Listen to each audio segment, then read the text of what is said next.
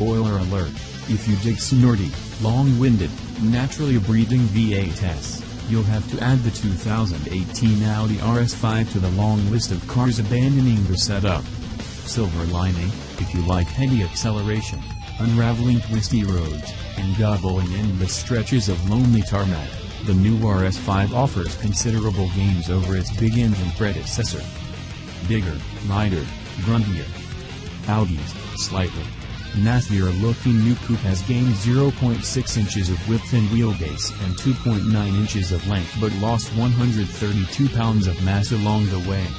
Even better, the smaller 2.9-liter twin-turbo V6, the same one found in the Porsche Panamera, produces the same 450 horsepower as before, but gains a thumping 125 pounds-to-foot of torque over the old V8, bringing the grand total of twist to 442 pounds-to-foot. As with the previous RS5, you can get a manual, but this time Audi swaps their signature dual-clutch transmission with an 8-speed torque converter unit from ZF. The reasoning is sound. The DSG box couldn't handle the engine's output, which produces more torque than the R8's mighty V10 big twist problems. The RS5's weight loss stems from strategic use of aluminum and the loss of the stalking V8. Ditching it for the twin-turbo V6 saved 68 pounds alone. Weight distribution is, of course, also aided by the lighter front end, and the rear trapezoidal suspension setup has been supplanted with a 5-link arrangement for smoother ride and sharper handling. Interior space also benefits from the larger footprint, with rear seat legroom benefiting most from the roomier dimensions. Behind the wheel. The roads from Toulouse, France to the tiny Principality of Andorra offer contrasting extremes, from narrow straight super slop to ultra-technical twisties, an excellent test of the RS5's performance repertoire.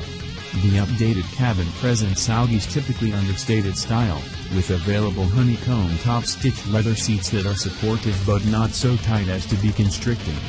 Back slats form a continuous extension across the dashboard, a la Q7, and the steering wheel shifter can be trimmed in either perforated leather or Alcantara.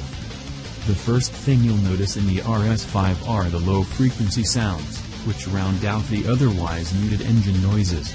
Aided by a passive shaker on a metal flap that resonates the windscreen, those nearly subsonic booms and bellows are complemented in sport exhaust-equipped cars with an exhaust valve that comes alive during aggressive driving, or when the system is switched to its sportier setting. The sound isn't nearly as raucous as the V8's warble, and some might feel it's too quiet.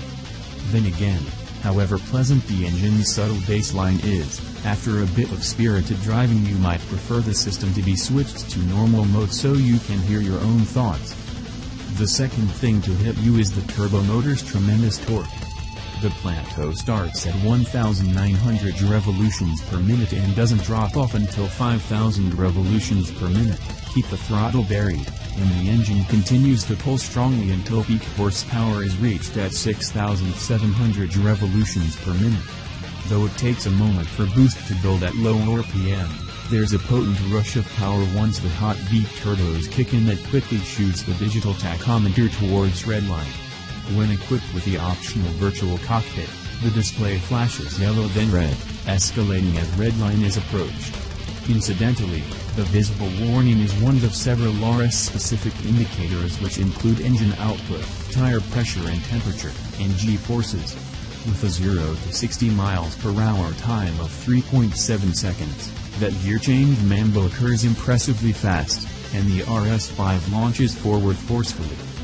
Thanks to a new hydraulically linked shock setup with cockpit adjustable damping, the RS5 felt markedly different depending on which mode was selected. In comfort, the ride is still somewhat firm but moderately sized potholes are filtered out. Select Sport and it stiffens up to a point that you wouldn't want it on a bumpy road.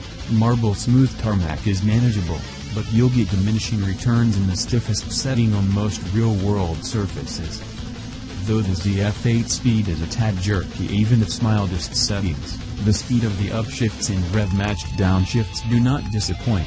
If anything, the gearbox seems to work better when the car is driven hard, offering an effective way to transfer power to all four wheels.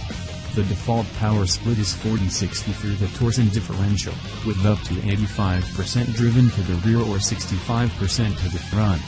Opt for the sport differential feature, and power is managed at the rear using a mechanical vectoring system via 2 clutches.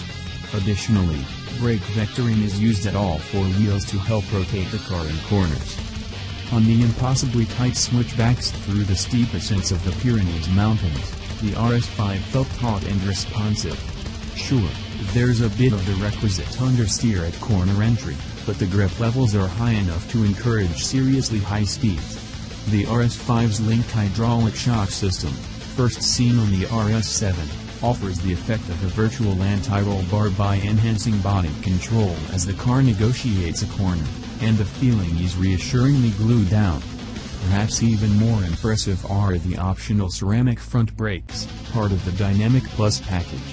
The stoppers feature massive 400mm rotors, larger than the R8s, and never felt overtaxed despite plenty of sudden deceleration. Twist is the name of the game. While the new Audi RS5 introduces a number of practical improvements, among them more space and 17% better fuel economy, the most significant upgrades are undoubtedly its lighter weight, refined chassis, more variable suspension, and considerable boosts in engine output. You buy horsepower, says Audi Sport Development Head Stefan Rail, but you drive torque, a sentiment that rang true as I dipped into the RS5's irresistible power band while tackling some supremely twisted roads. Since some of the RS5's strongest competition has embraced turbocharging to great effect, particularly the Mercedes-AMG C63 Coupe and BMW M4, we can hardly blame Audi for making the switch. Lighter, stronger, and nimbler than before, the new RS5 goes and turns like stinky yet stands apart from the Benz and Beamer crowd. At last, the RS5 doesn't feel like it sacrifices performance for its individuality within the hot rod coupe microcosm. In our eye, that's a huge win, and an excellent bellwether for the expanding Audi Sport lineup.